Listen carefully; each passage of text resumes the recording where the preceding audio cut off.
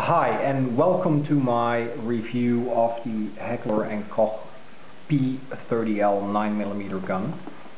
I purchased this gun 2 weeks ago, and I decided to put like a little movie on the internet, on YouTube, talking a little bit about the main features of this gun. I did find a lot of other movies about the P30 and P30L, but I just figured I add something of my own. Alright, the 9mm Heckler Koch P30L. It's got its name P30L because the barrel is actually slightly longer than the standard P30. To be exact, the barrel is 4.45 inches long, which is 11.3 centimeters. And the regular P30 is 3.85 inches long, which is 9.8 centimeters. The gun was, as I understand it, developed for the Norwegian police by HK. It is actually also in use by the Swiss police, the German customs, and the German Bundespolizei, which is a little bit like the FBI.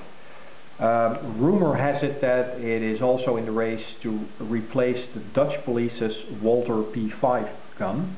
I do not know if that's true, but I guess we'll find out in time. Now, what can I tell you about the gun? It is a 9mm, has a modified Browning locking system. It's double action and single action. The receiver, as with many guns nowadays, is made out of a high-grade fiber reinforced polymer. We would call it probably plastic. I don't know if that's the technically correct term for it, but it's really lightweight and supposedly very durable. The gun has a ambidextrous magazine and slide release. The slide release being right here on both sides. The magazine release is actually on the trigger guard right here, also ambidextrous, so you can operate it with either your thumb or your finger. Some people don't like that. They like to have a button for the magazine release, but I don't care that much. It has a standard military support rail or Picatinny rail for tactical appliances. I myself intend to buy a laser for it, a green, maybe a green Viridian laser. I'll probably show you in the future when I purchased it. What else? It comes with 2 magazines in the box, both with a 15 round capacity. So if you would load the gun, it would have a theoretical 15+1 capacity. It has an automatic hammer and firing pin safety, a loaded chamber indicator, and a decocking latch, which is right here. So when you cock the gun, let's do that right now. Then you can decock it really safely by just pushing this little latch right here. Fixed sights, they are treated with a glow-in-the-dark paint. So if you put this in the light long enough and you go to the range, you'll find that they're actually glowing. One of the best features I think that the gun comes with is the fact that it has actually anatomically optimized grips and interchangeable backstrap. It actually comes out of the box with 3 backstraps, small, medium and large. I've got the large one on right now, and also interchangeable grips, which I think is a pretty cool feature actually. That way you can actually make the gun fit your hand real good.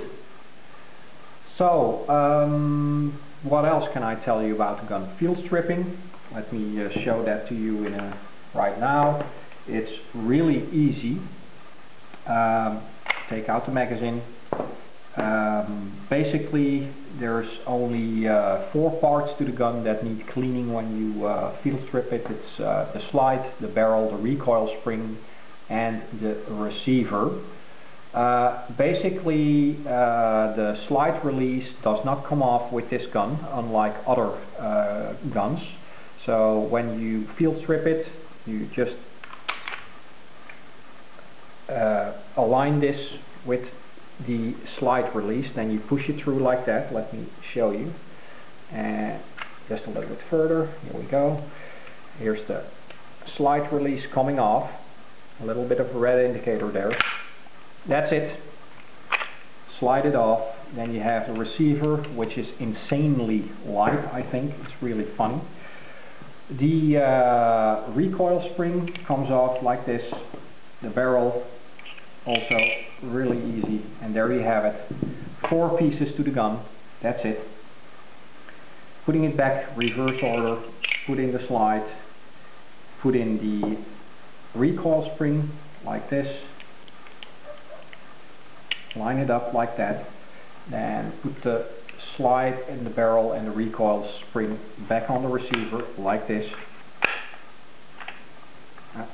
Need to put that, line it up again, right there, push it back. That's it, easy as can be. I think the gun gives you good value for your money. Accuracy, I only have been able to take it to the range twice, and I'm not the best shot, but as you can see, it produces nice little groups.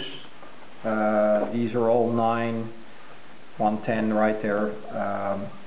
I think if you get used to the gun, you will improve with that as well. All in all, I like the gun. Good value for money. I like the fact that you can really make it fit exactly as you would like.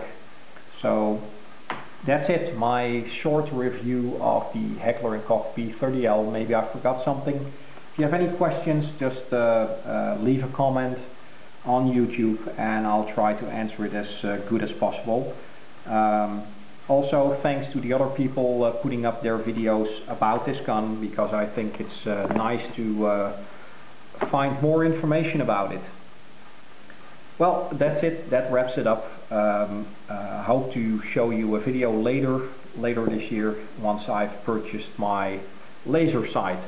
So that's it for now. Thank you very much.